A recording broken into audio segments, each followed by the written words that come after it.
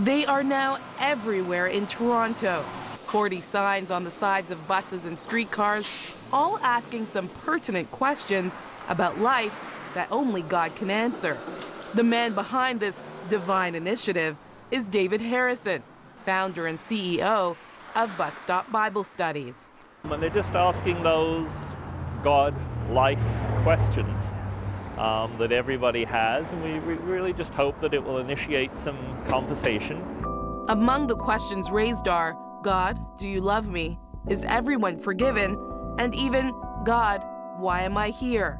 But the point isn't just to ask the questions. Harrison hopes this will cause those that see the ads to look into finding the answers.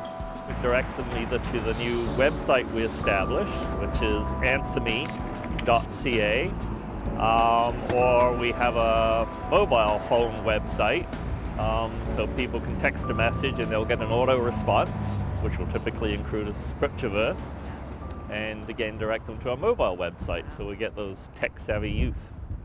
In fact, it was a group of tech-savvy youth that came up with the latest Bus Stop Bible Study marketing campaign. All advertising students from Centennial College in Toronto, David Harrison asked them to come up with the questions and the design. We spoke to 2 students from the group, Carsten Chung and Stephanie Conley. So tell me guys how you got involved with Bus Stop Bible Studies. Started off in copywriting class when our teacher told us about it. She says it's an opportunity to get some experience in, like, some actual hands-on experience in the industry. And so what's it been like, Steph? Awesome. I haven't seen my ad yet, but I've been getting good feedback, and I'm going to make my way downtown soon and try to check out the ads. Apparently everyone likes them, so. The students from Centennial College, they were very, very creative. We just saw one of the streetcars went by, it's "What's for dinner, God?" Right? Well, of course, it's a tongue-in-cheek question, but when you read the scriptures, and one of the most popular passages in Scripture is, when Jesus says, "Behold, I stand at the door and knock, and anybody who answers, I will come in and sup with them and they with me." And of course, that leads to that whole thing of the intimacy of a relationship with Jesus Christ that one can have, literally, figuratively, having dinner together. But this is far from being Harrison's introduction into the world of transit advertisement. He's been posting signs inside public transportation vehicles for the past 3 years, filled with scriptures and life questions, each panel sponsored by a church, organization, or individual, hoping that these signs will initiate thought-provoking conversation on city buses from Toronto to Vancouver and many other cities in between. We now estimate that those studies have been seen over 500 million times cumulatively, which is astronomical numbers. We have, in effect, a captive audience. The typical commuter in Toronto, they'll spend close to an hour on public transit in any given day. And people are quite receptive to it. We get virtually no complaints. So we thought we would find out for ourselves what people think about Bus Stop Bible Studies being posted in public transit vehicles. And the reviews were mixed. Would you call that number, the phone number there, if you were looking for God? No, because I'm not, I believe just in me. Okay. Do you think it's a good way of advertising faith on the subway or on the bus? Sure, I guess. Why? I don't know. I guess whatever, getting your message out there and advertising subway's a good way to do it. Do you think it's a good way of advertising faith? Since you are a Christian? I do. I do think it is a good thing. Why? Why? Yeah. Because anything that has a good message that's out there in the world is a good thing. Maybe religion is one of those things, if people look for it, they'd find it themselves. Maybe it doesn't need to be advertised. He was the top salesman. We caught up with David later that day at the printers where he was having his next batch of signs made. We shared with him some of the comments we received, and while he isn't afraid to answer the critics, he believes firmly there is a place for faith in the public square and the public bus. I would say it's just one way of sharing one's faith. And just in my own personal relationship with God, there was the point of what I call a point of crisis, where you decide, I can't go on without God.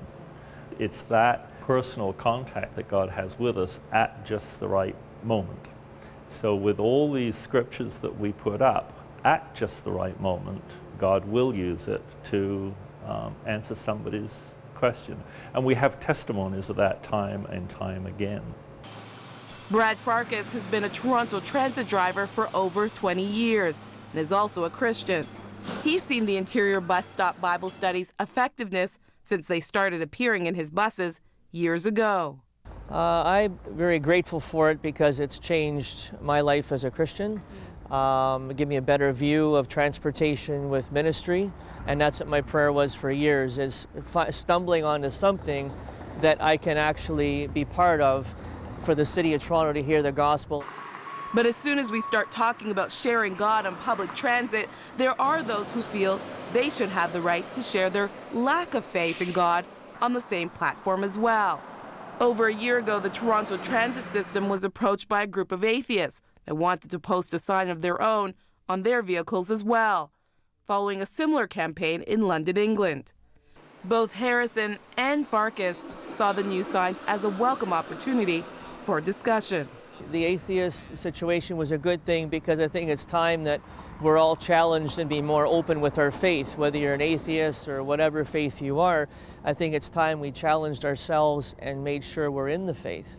And so it gives an opportunity to have the truth come out and a challenge, because that's how the gospel was promoted because of persecution in the early days. And so now when you have challenges, that's when the real fire comes out, the truth. It's a free and democratic society. People should be allowed to say their piece, and without fear of offense, so long as they themselves are not offending others. And that is, you know, anti-racial comments or anything like that. But no, we welcome discussion because, again, it gets people thinking about eternity, their life, what happens hereafter. We're only here for a very short time. And to think that the light switch just gets flicked off at the end of it all, I'm sorry. A few weeks after David and his team had released their new signs and we had interviewed him, one of their signs caught some unwelcome publicity. We caught up with David to get an update. We, as you saw on the panels that we already put up on the outsides of the streetcars, they'd been up for 3 weeks, nothing of any consequence whatsoever. And then the Toronto-Star did a piece on one of the panels that were put up, and as the saying goes, it went viral. And one of the new exterior panels in particular that were placed on the sides of streetcars created a stir. It was written by a Centennial college student, and the question was, does God care if I'm gay? And of course we answered that question scripturally, again just focusing on the love of God. But of course you get the bigots on both sides come out of the woodwork, and it just became a distraction. But the campaign continues. The campaign continues. So we've just taken that one sign down. There's 19 other really good questions that we got up. And again, it's these life questions, as we say. You know, God, do you love me? Stuff like that. God, are you there? God, do you hear me? And we try and answer those and just encourage people, as I say, to consider their relationship to God through Christ. If you would like to find out more about Bus Stop Bible Studies and how you can get involved, go to our website at 100huntley.com. In Toronto, Ontario, Magdalene John, 100 Huntley Street.